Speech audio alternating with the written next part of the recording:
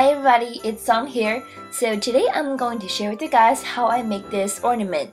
This is a very simple project to do, and if you do it, it will take you like half an hour, which is nothing at all, or to like maybe at most an hour. So it's very simple. Most of the time you're just waiting for the paint to dry, and the decoration part is extremely easy. So just let me show you how to do it. First, just take your white paint or gesso and cover the whole shadow box with it. And then take any of your texture paste. I chose a texture paste that has a glimmer to it. It's like modeling cream from Viva Decor, but I made this myself. Now just using your heating tool and let it bubble up and heat set it.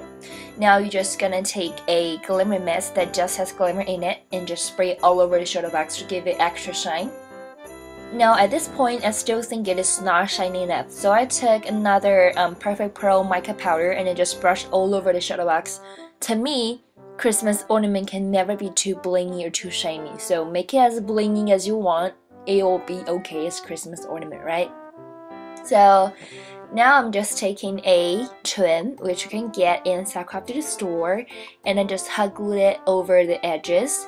And when I cut this trim out, it has some nettings around the edges. Make sure to trim it off if you're going to adhere it to the edge of this shadow box so the netting don't show up. But if you don't care, that's okay, but I prefer them not to show up. This is a frame you can get in scallop store. It is in MDF wood, but you can also get it in chipboard material. What I'm doing is just going over it with a silver metallic paint, and then after it dried, I went over it with a white pearl paint, and then I used my Inca Gold metallic rub in silver color and just rub it over the frame to give it the extra silver and extra shine, so it looks, you know, more Christmassy.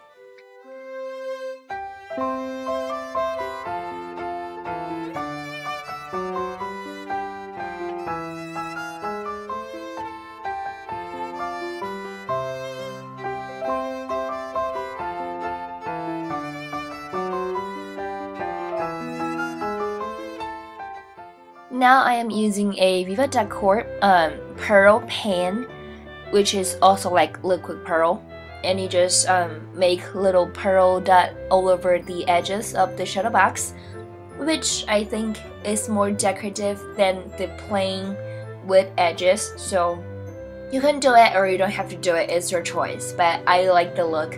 I like my Christmas ornament to be blingy.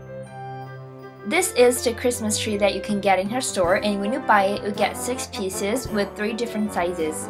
So I like it, it's very cool. What I'm doing here is I'm just painting it with my iridescent medium.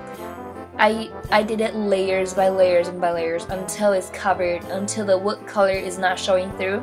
The reason that I use this iridescent medium instead of metallic paint is because personally I think it has the extra shine in the reflection that a metallic paint doesn't have, and because it is more transparent, it is not as opaque. So I don't know, it just looks better. It looks more snowy and icy kind of look, so I like it. And then I just go over it with some Viva Decor modeling cream, which is like a glimmer texture paste, and then dry it, bubble it up, and use my Inca Gold in gold color to rub over the raised part or texture part to make them, I don't know, more defined. I was going to make them look like snow, but then I'm like, you know what, I'm not going to make it look like snow, I'm just going to make it gold color. Yeah, sometimes I change my mind.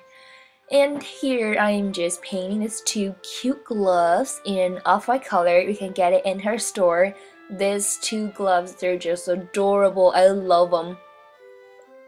After the paint is dried, I went over the edges with my Inca Gold metallic rub in gold color to give it more defined look, and it's not so boring.